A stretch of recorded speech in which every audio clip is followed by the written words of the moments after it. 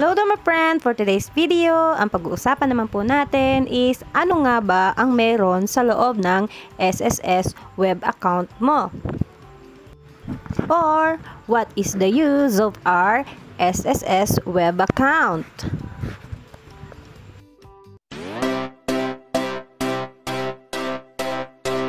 Words can never say the way he says my name, he calls me lovely. Bago po ang lahat, kung bago ka po sa aking channel, please consider like, share, and subscribe na rin po. Click the notification bell para naman updated po kayo sa aking mga bagong upload. So, without further ado, let's get started! Let's assume na nakalagin na po tayo sa ating SSS Web Account.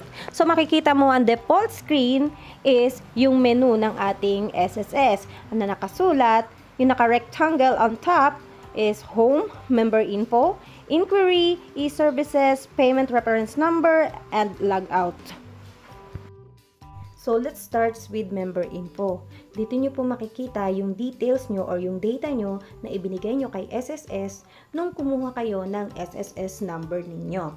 So, dito nyo rin po pwedeng i-update kung meron kayong gustong baguhin. Like, gusto nyo i-update ang contact information ninyo, gusto nyo i-change ang password ng inyong web account, at dito nyo rin makikita yung employment history nyo from the very beginning na naging employed kayo. Sa inquiry naman po, under ng inquiry, makikita nyo ang benefits and yung contribution.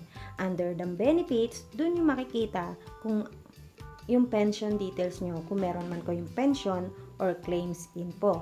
And then, under naman ng inquiry din, yung contribution. Dito nyo makikita kung naguhulog ang company nyo ng inyong SSS contribution. Narito lahat.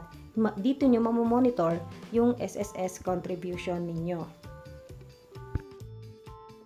So, please refer on the picture for the contribution table.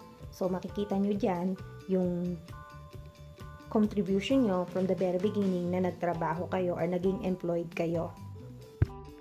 Or nag-voluntary contribution kayo. So, under e-services naman, kung matatandaan ninyo, last November 2019, inimplement ni SSS na hindi na siya tatanggap ng any direct application sa office or any offices ng SSS. Lahat po dapat daraan sa online. So, dito po kayo pupunta. Ano man yung transaction nyo kay SSS, like salary loan, calamity loan, maternity, retirement, dito nyo lahat makikita yon sa e-services. Dito lang po kayo pupunta kung meron kayong application para kay SSS.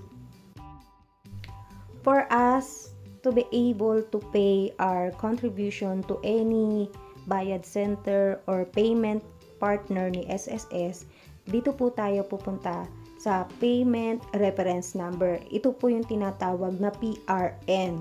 So, kailangan lang po natin mag-generate ng ating PRN number.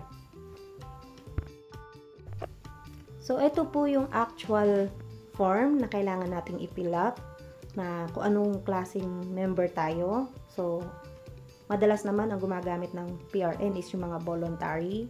So, yung period ng ating babayaran mula kailan hanggang kailan, at magkano yung ating babayaran o magkano yung contribution natin. So, automatic yan, magto-total naman kung ilang buwan yung ating babayaran. So, for example po ako, I am a voluntary member. So, nagbabayad po ako quarterly ng aking contribution. So, ngayon po, ang babayaran ko po is April to June. So, April, May, and June. And then, ang contribution ko monthly is 540. Kaya, ang total po ng aking contribution is 1,620 for the period of 3 months. So, after po nating i-fill up ang lahat ng kailangan, we will submit a request. And then, may magpa-pop up na message dyan at ang nakalagay doon kung ano rin naman po yung i-fill up natin na data o detail, and then click OK. Then, after natin maklik ang OK, doon na po lalabas yung ating PRN number. So, it's up to you na po kung gusto nyo i-print or kopyahin nyo na lang. Sana po ang video na to ay nakatulong po sa inyo upang maintindihan nyo ano ba ang meron sa ating SSS Web or SSS Online Portal. Maraming salamat po sa inyong panonood. God bless you, my friend!